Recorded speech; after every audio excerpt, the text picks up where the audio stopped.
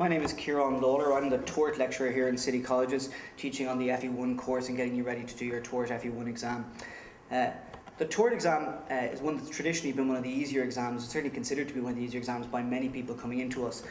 What we've found over the last number of years is that the examiner has actually really upped the difficulty level, and that's happened because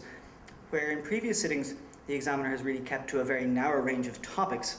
what we've experienced in the last number of years is a situation where the examiner has really expanded the range of topics that they're covering, and that's made the job of students a bit more difficult. It's made our job a little bit more difficult as well, but it's something that we've got very, very good at in terms of preparing you to cover the topics that you need to pass this exam. Our emphasis is on the topics that come up frequently,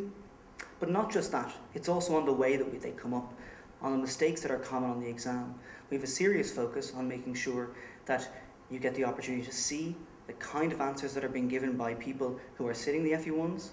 and seeing the changes that can be made to those answers to make sure that those people